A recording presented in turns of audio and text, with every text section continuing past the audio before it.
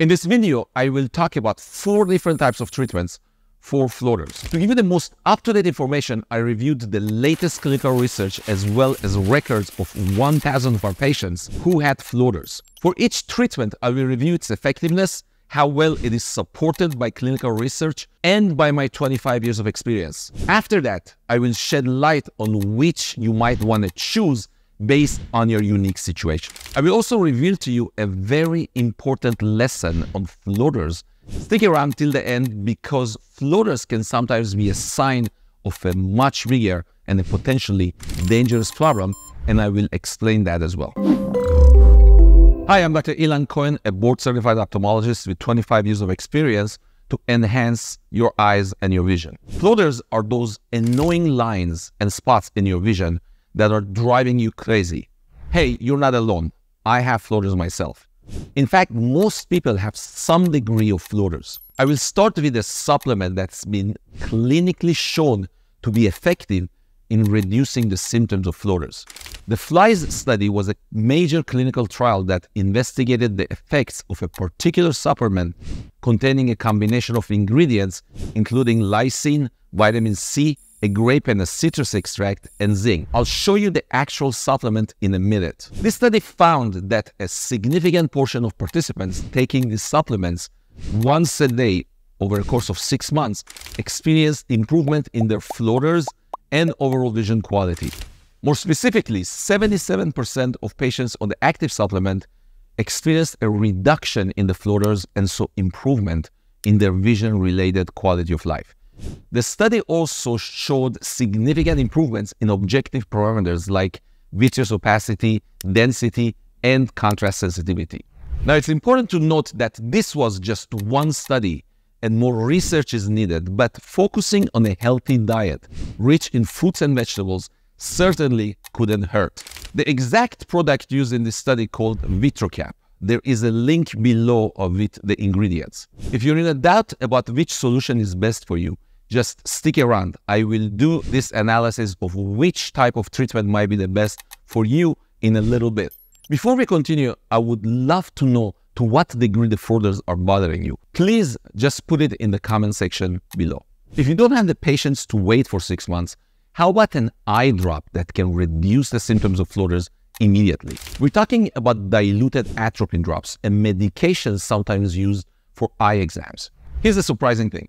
Because these drops dilate your pupil, they can also make floaters appear less noticeable. Normally, floaters cast tiny shadows on your retina as light passes through the eye. But with the dilated pupil, the light enters from a wider angle, minimizing those shadows and potentially making floaters seem more faint. While interesting, diluted atropine is a relatively new approach for floaters, and more research is needed to determine its long-term effectiveness and safety. Also, diluted atropine could only be obtained through compounding pharmacies by a specific instruction from your doctor. Keep watching. I will show you a basic guideline on how to choose a treatment that's best suited for you shortly. Okay, if supplements and drops are not for you, how about an in-office laser treatment? Vitreolysis is an in-office procedure where we use a laser to literally zap those floaters. The laser beam breaks them down into smaller pieces and removes them from your field of view. Vitreolysis can be very effective for floaters, but while it is generally safe, there are potential side effects like cataract, retinal detachment, and bleeding in the eye, although they are relatively rare. Also, in some cases, the procedure may not remove all the floaters, and new ones might develop over time. If for some reason laser is not for you and you're seeking a more robust solution and you're still miserable with your symptoms, you can consider the next option. All right, we've covered supplements, atropine drops, and lasers. But what if those floaters are just relentless and they are seriously impacting your vision and making you miserable? Well, there is a more definitive answer: vitrectomy surgery.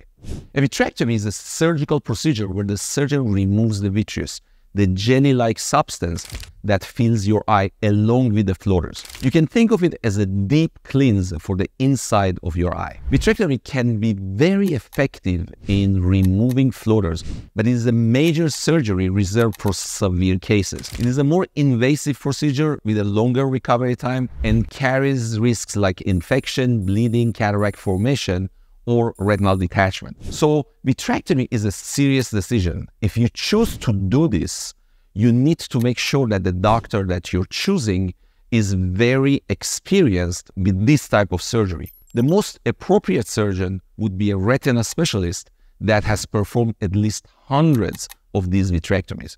It's crucial to discuss the potential benefits and risks with your own eye doctor to determine if this is the right course of action for you. So as promised, I will now discuss which of these solutions is the best for you. I like to group floaters into 3 groups of mild, moderate, and severe.